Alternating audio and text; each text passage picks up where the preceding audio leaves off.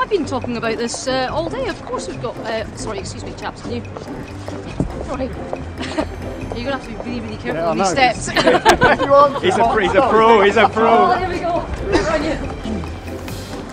Turn around. He's a special guest that at one time would have seemed unthinkable. It's only the leader of the Scottish Conservatives. It's great to be back here in Manchester, or as I like to call it, the Southern Powerhouse.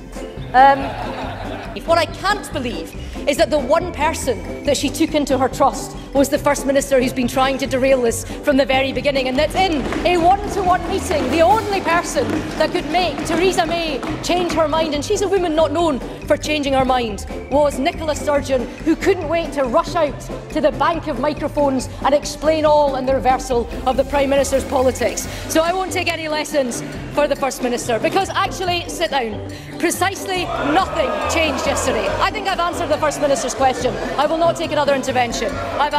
Well, I have a pretty cavalier attitude to personal safety, so I keep breaking myself. I've broken my legs, my pelvis, my back and different things, so I keep having to end up in hospital and relearn how to walk, so I guess that's maybe an underdog thing. Jen and I are delighted to be able to say that we're starting a family, so I'm pregnant, I'm due in the late autumn.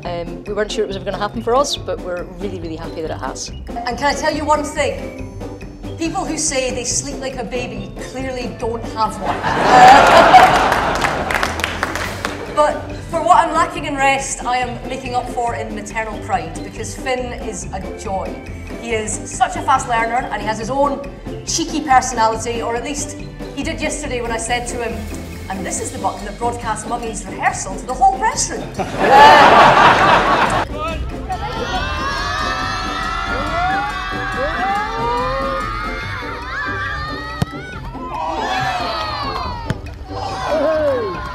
I've always believed that it's not the size of the dog in the fight, it's the size of the fight in the dog, and I'm a wee scrapper, so I'm happy to get involved.